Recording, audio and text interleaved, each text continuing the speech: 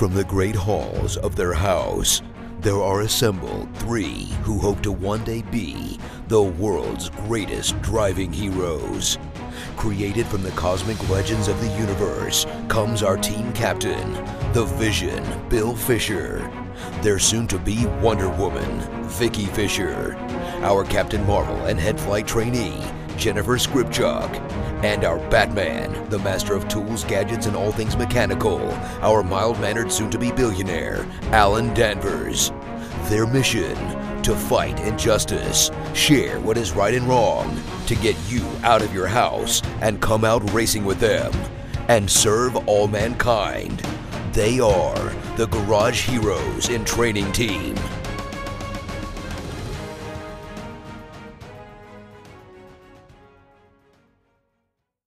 Dominating with Dawson. Captain's Log Supplemental.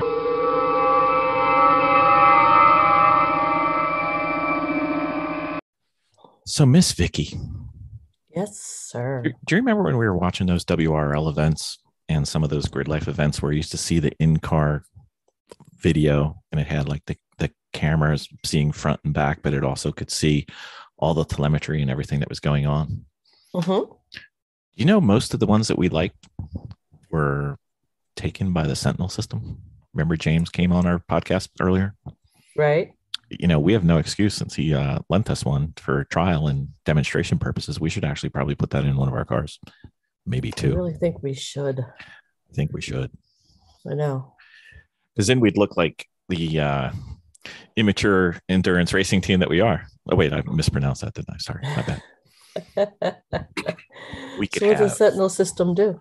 We could have 3 cameras with picture-in-picture. We could have, if we ever get the AIM system to work, open invitation to anybody from AIM to come on and give us a little bit of love. We need some help.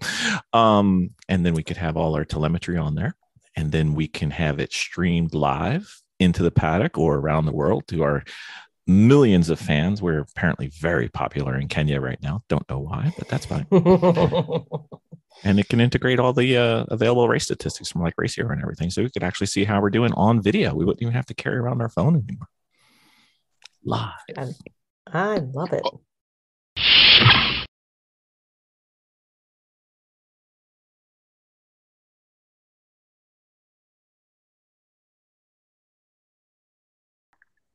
Mr. Ben Dawson, I have an idea that we might even be able to do a Dominating with Dawson.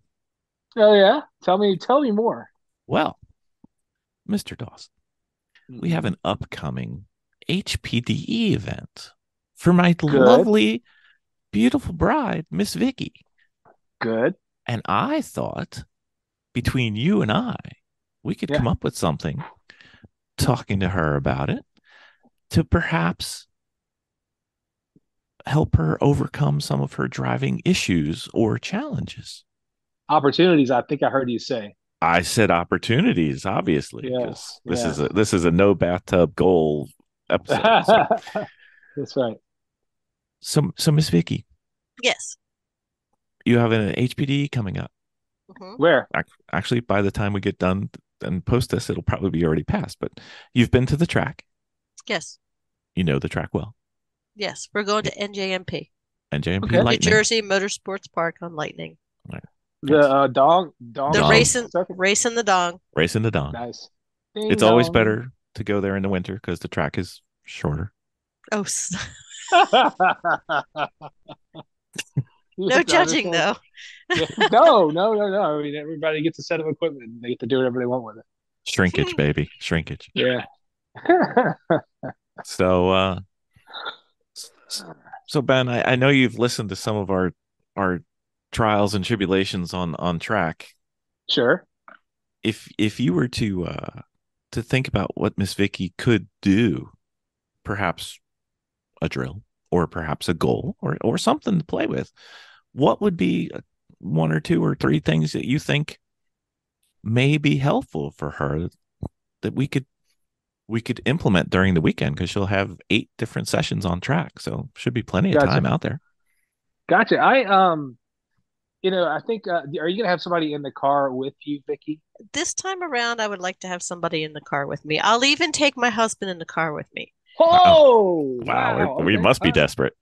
Well, so We're gonna give it a shot again. yeah, that's great. I love to hear it. Can't wait to hear how that goes. I know it's going to be nothing but peaches and cream. Um, but I want to say right off the bat, if this is somebody, we're using you as as an example, Vicky, but anybody who's going to be kind of trying this approach to uh, sort of organizing goals for their time on track rather than just open lapping. I think that's kind of what we're talking about. Do I Hmm. understand that right, Bill? Yeah, it's So pretty much. especially if you're going to be somebody if you're going to have somebody in the car with you, and it's a fairly good instructor, go ahead and get them in on the program. Feel like, hey, it may not be something where you set out 8 separate goals, and every session you go out and do something about that goal. You want to give yourself time to revisit. So what I would suggest for you, Vicky, is to pick a goal a day. So Mhm. on Saturday, we're going to focus on this thing, and then we're going to put that to bed. And then Sunday, maybe come back and try something else. What do you think, Bill? I'm always at most 3 goals a session, but I really like 1 or 2.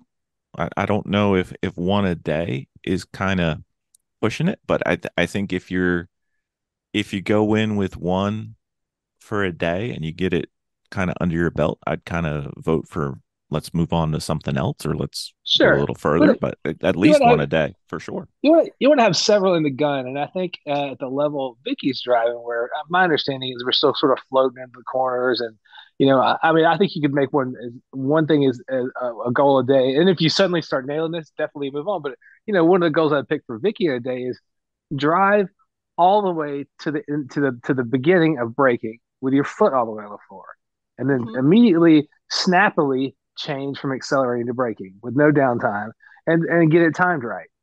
And once you're fully doing that and doing it over and over and over again, every place on the track where there's accelerating, then I'd say you can move on to something. But I mean, from just listening to us talk, it seems like getting some of the rhythm stuff down and getting some of the timing stuff down that you need to be faster and safer eventually is still something that needs to be developed. So, I would set yourself a couple of fairly simple goals, but things that have to be knocked out. I mean, these are things that you have to get down, Hmm. eventually. Mhm. Uh, and especially with the help of somebody in the car helping you that time. And I'm always in the car with somebody like going down the back stretch of course, VIR. Most cars can brake way later than they think they can because the braking's an uphill zone. You don't really have to. The brake zone is longer than they think because the numbers start way back from where you actually really need to start slowing down. So I'm always telling people, I'll let you take your foot off the gas at this number, whatever it is. We sort of figure it out. But I'm like, stay on it, stay on it. And so if you have somebody in the car, you say, keep your foot down. Don't take your foot off. I'll tell you when you take your foot off. Mhm. That person can help you be a timing and accountability partner. You know what I mean? Because it's Yes. always something what we think we're doing in the car might not match what the person in the car with us is observing. So I think it's great that you're going to have somebody in the car with you, get them in the game. And if Bill or whoever the person who's helping coach you is like, oh yeah, suddenly you've got this basic fundamental thing down. Then move on to the next thing, which I would say for you, I would work on driving all the way to the end of the straightaway, transitioning to braking. That would be number one, and then number two for you, I would say uh, timing a turn in. So once you've done that, crisp turn in at the right time, that where you don't have to do any kind of feathering of the throttle or anything like that. You just want to get some very basic input things down first. So I mean, yeah, I mean, if you guys are rocking and rolling on the first day, we get you driving all the way to the end of the straightaway, and then a good decent start to braking, a good transition there. Then you move on to your turn in. Right. So Go ahead. I was just going to say, so Vic, you going into this event, do you have anything in your mind that you want? Is this going to be a fluffy HPDE, or are you going to approach it like we did at Grid Life, where you were No, I have kind a of, couple of things that I need. I definitely need to have somebody in my right seat this time around. mhm, And I need to have somebody who is going to push me through my braking zones. mhm. So that is kind of key for me. And I think just kind of maybe not so much working on my line because I can get those about 90% of the time, and I going in and out, I know when I screwed up. I know when I screw up going into it. Um, and then I just try to self-correct all the way around. Um, It's that 10% that'll get you to pick. Yeah, I know. Yeah, I 90s, know. 90s, not 90. No. No, I mean it's like when I know that when I haven't done it right. But it would be nice to have somebody in the seat next to me to help me with those things that I don't know. You don't This know what you person, don't know. this person is going to orient and enable you at a good Right, point in your driving career. So it's going to help you kind of get reoriented and see like, oh, here's kind of some next steps of things that I can get away with. right. Yes, That's because all. I think that my plateaus are bad habits. Yeah, they So are. I need somebody to point out those bad habits Yeah, and to say these are what you should be working on to correct. yeah. And So, in most cases, a good instructor like Bill, or of course like me, is going to take the approach of not necessarily don't do this, don't do this, don't do this, but more so, hey, guess what? Here's what you can do. You're doing this now, right, but you can actually do this. We right, can get you going fast enough out of the corner that you're shifting into fourth gear here instead of way down here. You know what I right, mean? You'll see some immediate benefits from starting to piece right. more and more stuff together. So I hope you won't go into the weekend thinking it's going to be like a whole big series of scoldings. It's going to be a good cheerleading type of Yeah, experience. I think that that is what the sensitivities are between me and my husband when Mhm. because the touchy parts of it. And I think it's the approach. It's like, well, try this instead. Try this instead of browbeating a little bit, or like instead of having a negative approach, it's like, you're doing this wrong, this wrong, this wrong, this wrong, and this wrong, and this wrong, and this wrong. Yeah, yeah. Instead maybe to approach it as, here's what I'm seeing, how about try this and see if this Yeah, improves your racing. Try yes, this instead. yes. Good suggestions. Here's what you could try. Do you guys remember that Tesla song? Signs, signs everywhere. Signs. Right. Bill's like, Bill's like, do this, don't do that. Can't you see the line? Yeah, I was just called Bill today. I think it was the other day, and I'm like, you're such a Debbie Downer because you just find the sad stuff to look at. Let's look at the Oh man, happy stuff. Let's look at the gosh. happy things. Well, So You at the have to do track, it should something be. well for me to see it. I fixed the Oh lift. man. At the track, we should be lifting each other up and enabling Right. each other. That's what I'm It's really saying. and Walk and walk that in with a approach works. very positive, energetic attitude. And that approach works for most people. And I've had some people who are like, no, like no, like hammer me, like tell me what I can do, like all the time. The approach needs to vary with some folks, Mhm. but overall, you can't go wrong with a positive, uplifting cheerleading approach, which is what I'm sure Bill is going to adopt for maximum effect with you this weekend. I will Have you like tried I will like this? to defend myself in that Okay. Oh, perhaps my beautiful bride takes things a bit negative okay. All right. anyway. Um, yeah, I'm somebody who, you can't call me out in the slightest degree without me turning into a puddle. Like I will run away and hide and cry and hide and cry. Even if you're just like, Ben, can you turn the hot water? I'm like, oh, I get it. I totally get it. I think it's just a marriage thing. Yeah, So it's that. If anything I've figured out in marriage is your tone matters a whole your lot. tone matters. It does. Yeah, I'm always very much like, let's start off the day with a positive attitude. Let's just positive things. Start off the sure. weekend positive. So And I'm that I'm hearing carries the that. day. It I'm hearing carries that the loud and day. clear for you. I'm hearing that what you need is positivity. I'm hearing that, and I think Bill is hearing it too. The smile on his face tells me that, listener, you can't see this smile, but it's there, and it tells me that Bill hears it too, and he's just excited. So when is this thing coming up? 8 days, Uh, um, 10 days? 10 days. November 3rd. Gotcha, Yeah. gotcha. So We about have about 2 weeks. Yep. we have a couple things we have to do. But for the most part, I don't think it's terrible at all. What car are we taking? Ah. Oh gosh, Take, so many choices. we're taking a few cars this weekend. Yeah. Gotcha. Good, good. So Uh, apparently it's going to be quite a shindig, so we're bringing extra. Mm-hmm. Nice. We're somewhere between 5 and 6 cars this weekend. Jesus. How But we many have trailers people is that that? are gonna, well, we're taking two, but we have people who are going to drive Gotcha. some of the other vehicles. Yep. Yeah. It's gonna be a real bonanza, huh? Hopefully, that's the Um, goal. I don't know anything about it. He refuses to tell me.